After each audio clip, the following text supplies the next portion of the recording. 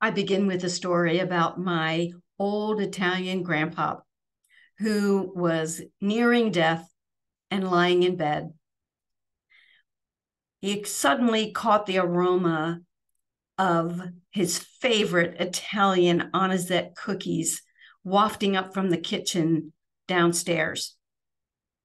He gathered his remaining strength and he lifted himself out of the bed with great effort, worked his way to the edge of the room, held onto the railing at the top of the stairs, and slowly, agonizingly made his way downstairs. He got to the kitchen doorway and he stood there propped against the door, gazing in at what made him feel like he already had gone to heaven, which was a table and counter overflowing with hundreds of his favorite cookies. He thought, well, maybe this is heaven, or maybe it's just one more act of love from his wife of 60 years. Well, whatever it was, he mustered his final efforts, and he moved his way right over to the table, knelt down in front of the table, and already could taste the anisette. If you've had a house full of that flavor of anisette, you can already taste it before you put anything in your mouth. Well, that's where he was at. And so he reached out with his frail and trembling hand to the edge of the table.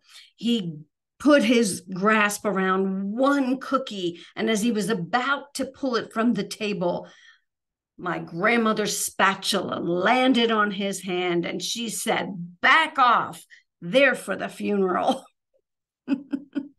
Well, listen, of course, it was not my grandfather, but I wish it was because I love that story. And it reminds me so much of my culture of growing up as an Italian American woman.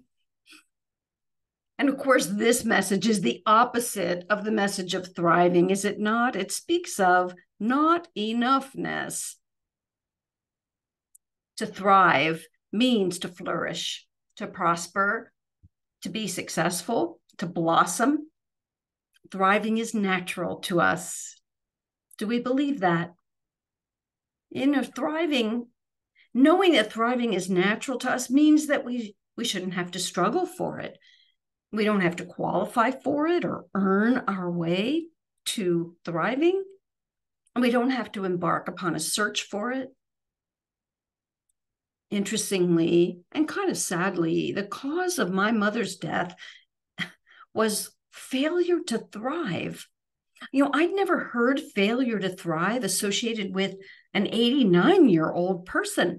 I'd only heard it connected to an infant who fails to latch on to mother's breast and ends up dying of malnutrition. Failure to thrive. I wondered why and what is that all about? But it started to kind of make sense to me when I gave it more thought. Now, let me say, my mom thrived in many ways throughout her life, sometimes heroically. She also lived with an incessant undercurrent of messaging from early in her life that I do see got in the way of her thriving. And so here are some of the things that I noticed. My mother displayed an embedded belief about her insufficiency. When one of her children would ace a test or shine at a piano recital, my mom would almost perplexedly declare, "I don't know where they got all this talent. I have none of it." And she was serious. This from a woman who magically made meals, including packed lunches that lined the entire countertop with the distinctions for each one of her 7 children of what we preferred, what we liked and didn't like every single day in a house that was so clean at the time that her friends declared that you could eat off those floors. But raising 7 children, my mom didn't see herself well. She always put herself down. Maybe this applies to you in some way. Maybe it applies to me in some way, this insufficiency. Like, when I uncover a pattern of hesitating to put my name in for a promotion or withdrawing from an academic degree program, multiple times, or bailing on relationships the instant conflict arises, it could be because of an embedded belief about insufficiency. I think of this as patterned helplessness, right? I am not enough. Mom would say, and she learned this with her religious upbringing, that she should never complain about her troubles because other people had it so much worse. I heard it from my sister too, who felt like, who was she to be happy when there were so many miserable people? Thoughts like these, or maybe thoughts like, when I'm frustrated by continuous emergencies arising to deplete the little bit of savings I just finally managed to accumulate. Or I get jealous when someone else receives the accolades or gets recognition. I could be operating with a primal insecurity. I also think of it as not enoughness, right? Which says there is not enough. Now, my mother was an adult child of an alcoholic. That at least partially may account for her learned worthlessness. Despite being saddled as the eldest daughter with adult responsibilities from a very young age, my mother grew up internalizing a message that says, who do you think you are? Or why would anyone care about what you have to say?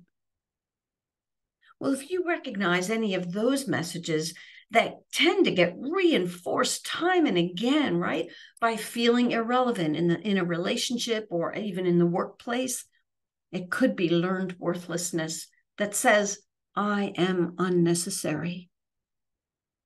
I am not enough. There is not enough. I am unnecessary. The struggle is understandable. And the question is how to turn an entire culture of failure to thrive, how to turn it around, in addition to whatever professional therapy we might need. And what comes to mind for most of us when we think about thriving is money. A certain amount of money is necessary for basic survival, of course, and a higher amount can make all the difference in our opportunities to rise in Maslow's hierarchy of needs, right, from survival to self-actualization. It'll be no surprise to hear from a metaphysician like me when I say that building a consciousness of thriving requires of us a firm foundation of spiritual understanding about intrinsic sufficiency, abundance, and inherent worth. Well, here's what I know. The toughest assignment is convincing my humanity about my divinity. Is that true for you? I mean, to acknowledge that oneness means I cannot be outside of all that is, that it's not in me like Butterworth's proverbial wiener in a bun. It is me, the ineffable aspect of me, the grand mystical me beyond human perception. The I am, which is not something or someone else. It's what I think of as the spiritual counterpart to the material self. This is key, a spiritual counterpart to the material self. It is in the spiritual realm, the non-physical or invisible atmosphere where sufficiency, abundance, and worth are accessible and can be experienced. These aspects of thriving all can be argued against or denied outright when we view ourselves as only human, grounded in physicality alone. Why? Because the realm of physicality operates within form and definition. And definition means of finite nature. So isn't it understandable that our minds would imagine insufficiency, not enoughness, and worthlessness in the face of physical limitations? And this is why I believe we need spiritual understanding to break beyond physical limitation. This is why, in my understanding, we study spirituality to uncover the counterpart to our physical, which, of course, is our spiritual or divine identity.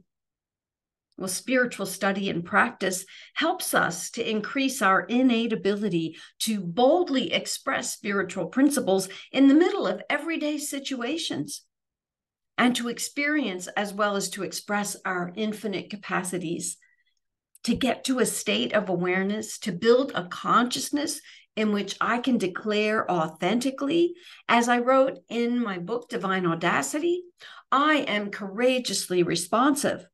I am fearlessly reflective and self-corrective. I'm intentional in large and small aims. I hold myself accountable for thoughts, words, and actions to be in integrity with my divine identity. I dare to ignore the way things are and what cannot be done, bringing about the seemingly impossible. I suspend belief in limitations that seem inherent in human existence long enough to stretch beyond the known capacity, and I'm never crushed by the weight of my commitments. I uphold the world, all beings, and all intentions in the light of magnificent possibility. I lift up rather than tear down. With divine audacity, I am the light of the world, shining brightly. Well, let's talk about the ABCs of thriving. The A of thriving, there's 3 A's. There's acknowledgement, there's admitting, and there's allowing the light, right? So to acknowledge the light is to simply acknowledge the source of all power, all that is. If you want to call it God, fine, but I think of it as the source power of all power that is, right? It's nothing personal. It's universal light. And so how does this play out? When I'm experiencing distressing medical symptoms, I can acknowledge life, the source of vitality. When my sweetheart and I are not seeing eye to eye, I can acknowledge love, the source of harmony. And when I'm worried about dwindling savings in my account, I can acknowledge imagination, the source of vision. Or I can acknowledge faith, the source of perception, or will, the source of commitment. But it's not enough to just acknowledge a source. I have to admit that it is the truth about me. I have to admit it. I have to face up to this amazing fact of my capacity, right? As Fillmore said, and you can read this in Talks on Truth, it is your mission to express all that you can imagine God to be. Let this be your standard of achievement. Never lower it, nor allow yourself to be belittled by the cry of sacrilege. You hear that? He knows that this is tough. It's tough to convince my human of my divinity, right? So he goes on to say, you can attain to everything that you can imagine. If you can imagine it is possible to God, it is also possible to you. So here's the rub. If we accept that all we know about God is also true about us, about the truth of us, we must accept personal responsibility for our thoughts, our words, our actions. We can no longer pretend helplessness in the face of our human conditions. Admitting our divine identity requires us then to draw from, to claim, and express aspects of this one power consciously every day. We have to live from this realization. It requires audacity. And the third A in this ABCs, the third A is to allow the light. Now, this is my word for what is classically called surrender. I use the word allow because it really is a different energy to me than surrender, which too often smacks of giving up, or giving over to something else or someone else. But to allow the light, think about this in terms of Unity's practice of denial and affirmation. When you hear this, some examples. So back to these 3 examples that I've led with. When I allow conditioned thinking to drop away. So that's my release. And I allow spiritual vitality even while my physical body experiences medical symptoms. You hear that? I'm taking that power of life and I'm allowing it. I'm allowing the opposite of it to drop away, and I'm allowing it to rise. I allow conditioned thinking. I allow inharmonious thoughts and conditioned thinking to subside in the light of harmonious love. I allow love to reign uppermost in my thoughts. See? So I'm letting go of thoughts that are incompatible with love, and I'm allowing love to rise. Or I allow distressing imaginings to give way to my vision for success and thriving. Or I allow false perceptions to shrink as I allow the clarity of faith to see a truth in my situation going forward. I allow unwillingness to diminish as I then allow a clear choice and commitment of will to be my dominant thought. I allow. So that's the A's of thriving: to acknowledge, to admit, and to allow the light. B, beam that light. So what do we mean? Shine it, express it, practice it. This is Unity's fifth of the 5 principles, right? It's action. Realize it. Make it real in time and space. And so how might I do that?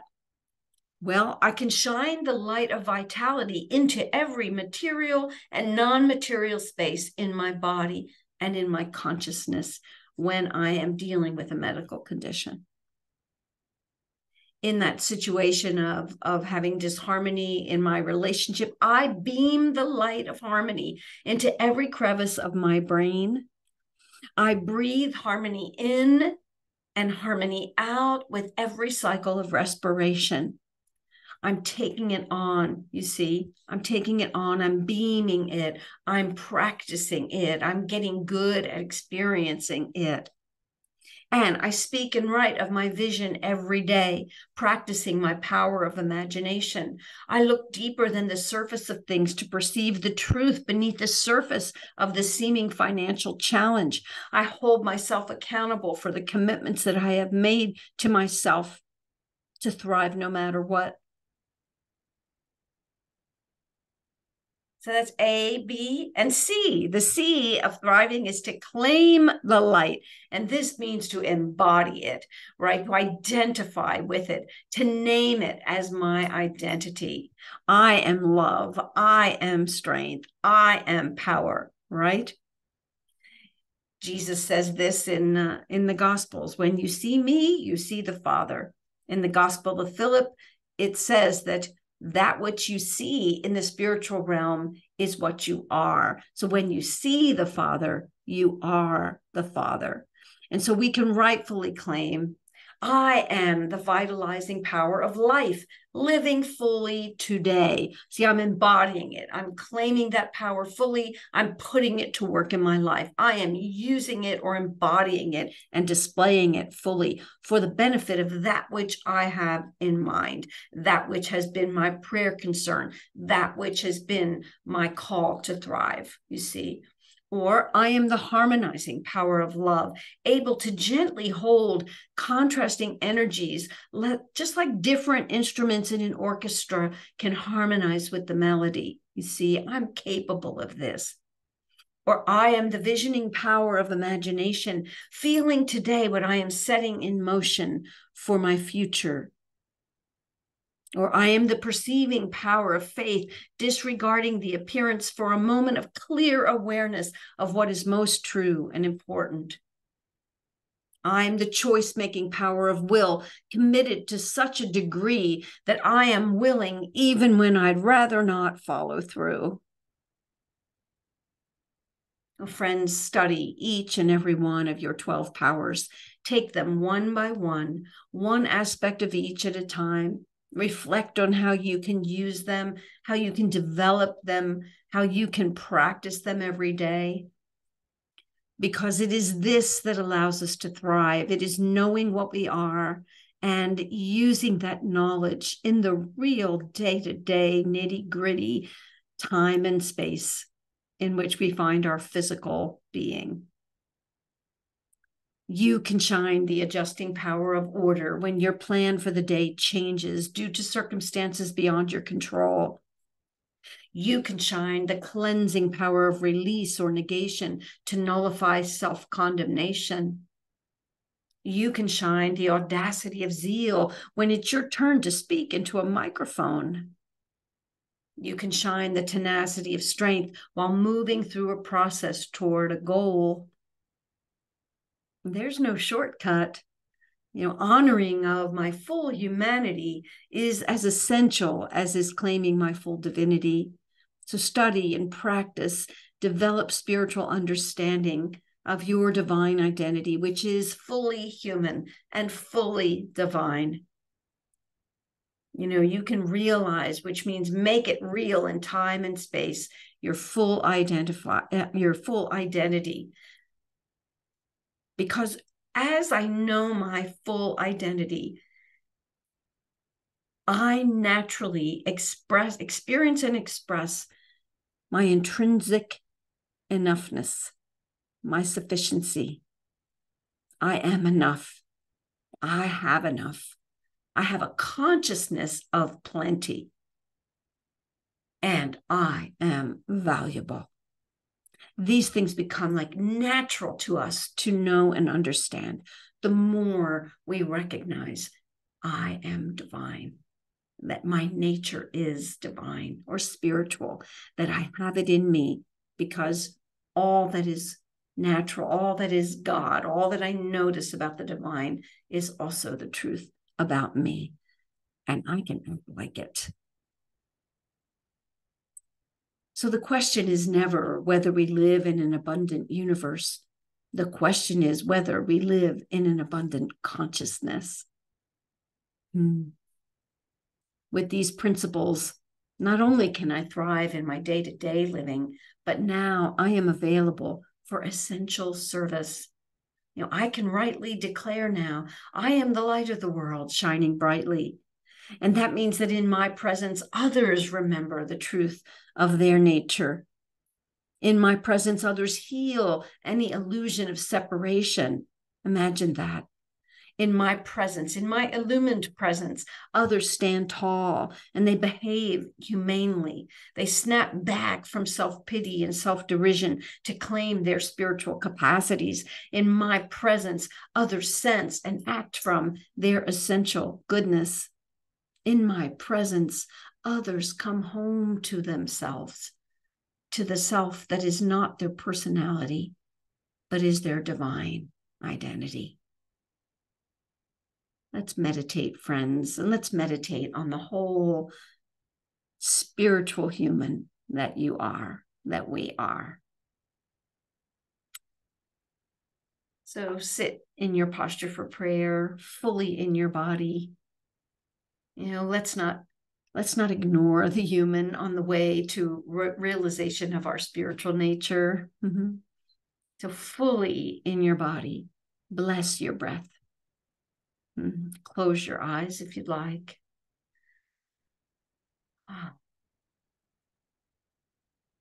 Sit in such a way that amplifies your ability to be attentive and yet relaxed, restful in your body. Bless your breath. Bless your pulse. Bless your circulation.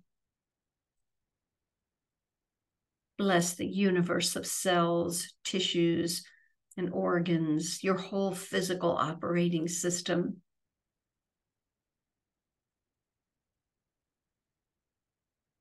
Notice your emotions and honor them, for they are appropriate and essential.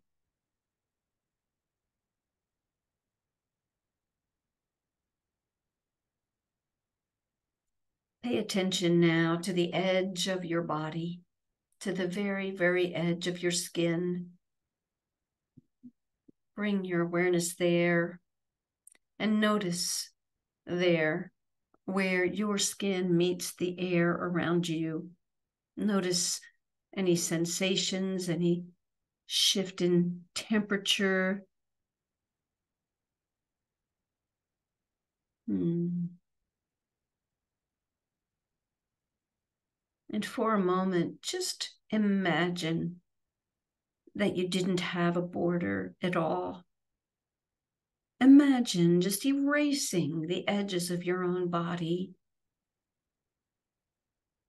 where the you of you, that ineffable, that spiritual you, just flows out. that part of you that's just not at all physical just flows out and mingles with the atmosphere around you and flows into the universe. And you find there is no separate you. And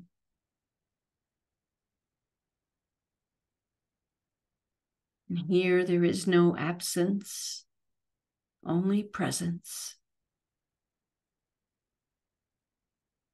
The presence of infinite love, life, wisdom, peace, power.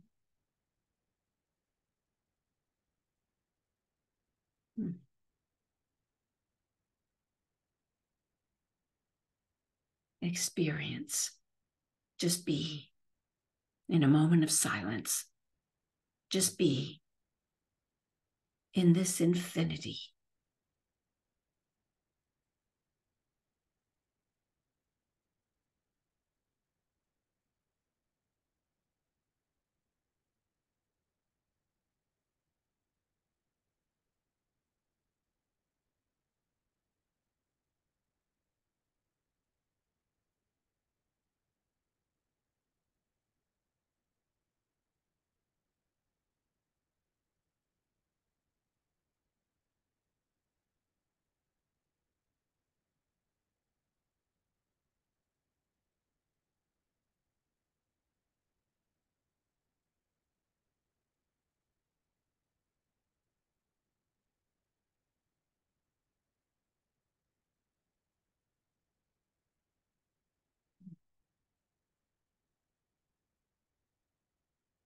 In this state of mind, in infinity,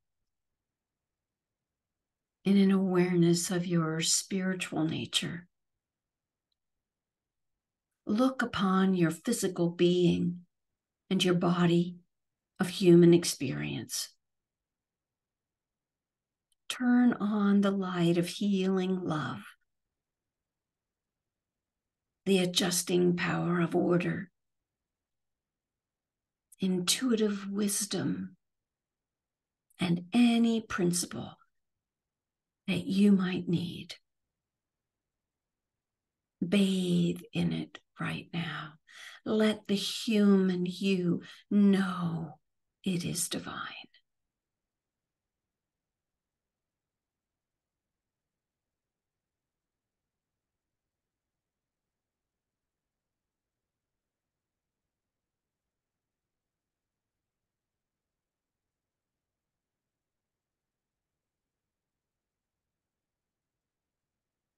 Acknowledge, admit, and allow.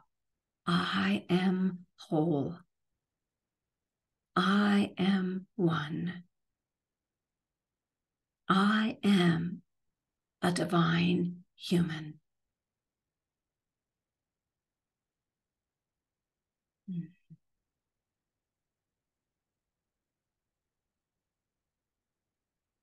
Breathing in awareness now.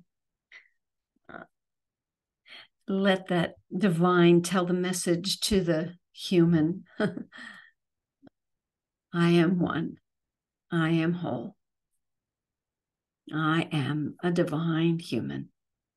Breathing this message, letting it sit in your mind and in your heart as the great truth that you know, that you need to know in order to thrive in every way. For this awareness I'm so appreciative. And I say, and so it is. And so it is.